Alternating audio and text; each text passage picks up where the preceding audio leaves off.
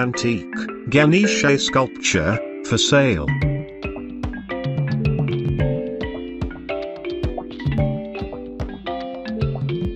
Starting on this video, I will be featuring antiques that are for sale.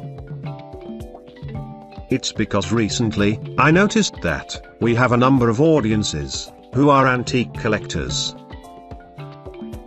So if you have an antique that you are trying to sell, I can feature them out, similar to what I am about to show you.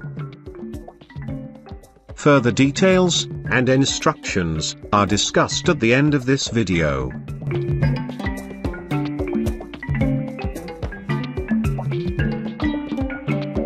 On this video, we have here an antique sculpture of Ganesha, which is a well-known deity as the Lord of Obstacles, the Lord of Beginnings, and the Lord of Good Fortune.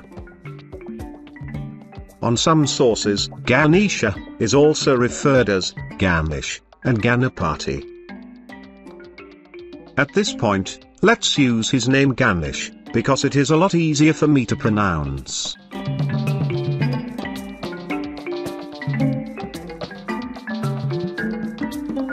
As you can see, Ganesh has the head of an elephant, with a human body.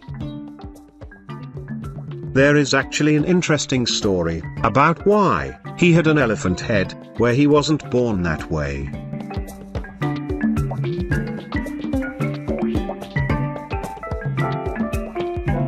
A long time ago, there was a happy couple that lived together at Mount Kailash.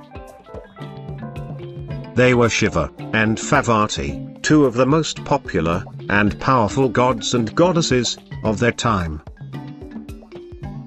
Unfortunately, the happy moments of the two was put on hold when Shiva was called away for a certain journey to complete.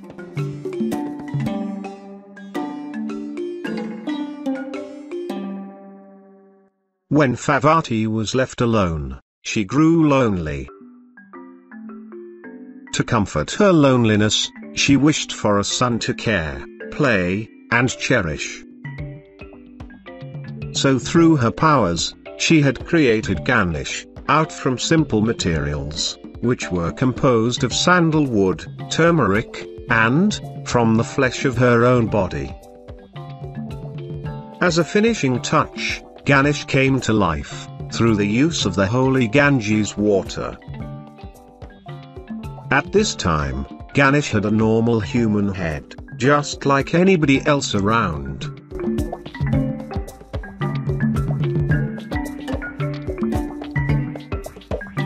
Time had passed, until the day when Ganesh's father, Shiva, had arrived home from his long tiring journey. However, on that same day, Parvati took a bath, and asked her son to guard the door of their house. She told him not to let anyone in, no matter who they were.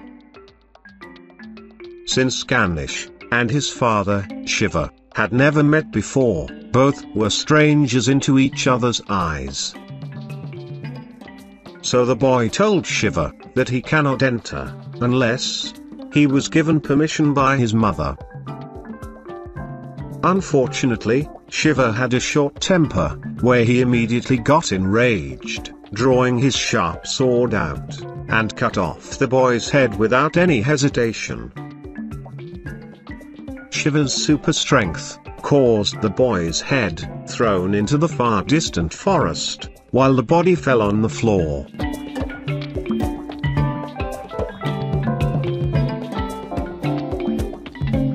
When Parvati heard the commotion that was going on outside, she immediately rushed out from the bath to see her decapitated son. While she cried in floods of tears, she told Shiva that he just killed their only son. Thus, she ordered her husband to revive the boy.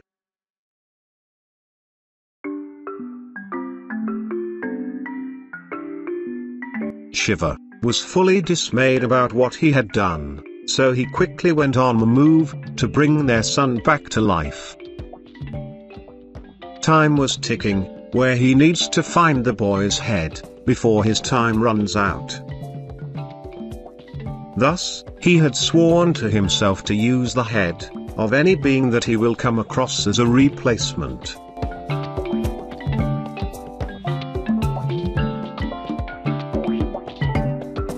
Shiva rushed into the forest to recover the boy's head.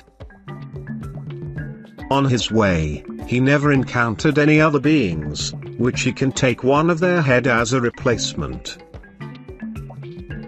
Even when he arrived at the place where the boy's head has supposedly landed, it was nowhere to be found.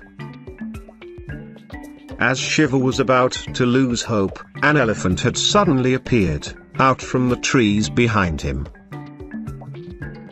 Having no other choice, Shiva had cut off the animal's head and took it back to his house. Through his godly powers, he attached the elephant's head to the boy's body and got him resurrected back to life.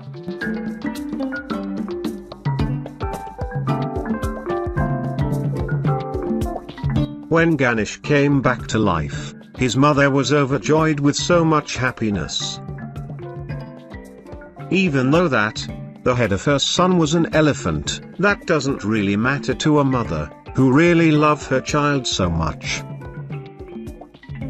As for the father, he gained so much respect to his son for his loyalty and bravery in guarding the door of their house. Thus, Shiva had declared that his son Ganesh must be worshipped with utmost priority than any other gods.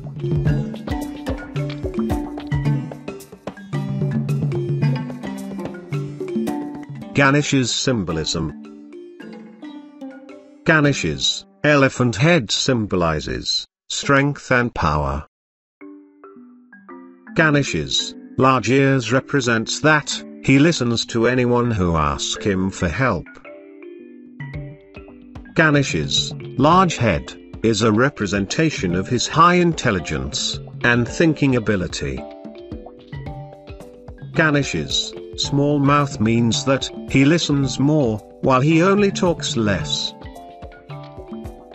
Ganesh's one broken tusk is a representation of the good that is retained, while throwing away the bad, which is not needed. Ganesh's small eyes represent focus and concentration. Ganesh's large stomach symbolizes that he is capable of digesting all good things and bad things in life.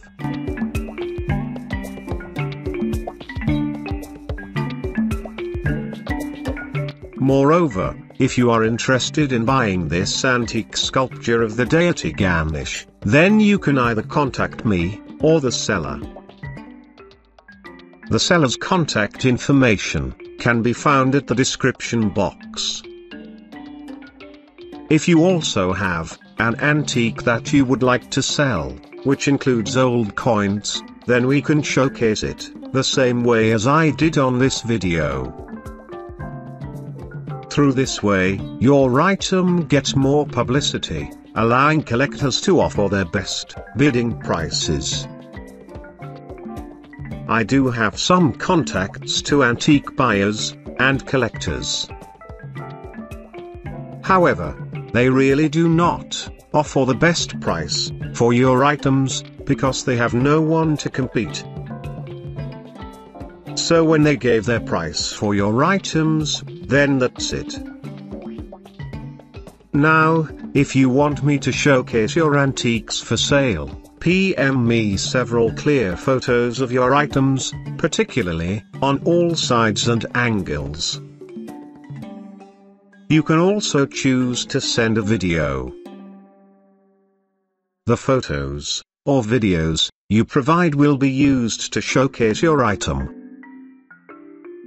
Other than the photos or videos, you may also want to include your contact info that will allow interested buyers to communicate with you.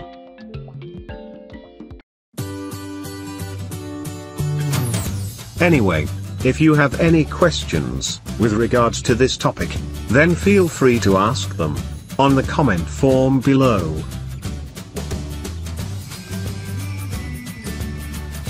Moreover, have you enjoyed watching this video? If your answer is yes, and you are new to my channel, then you may want to subscribe and hit the like button. You are also free to share to your friends or to someone who may find it helpful.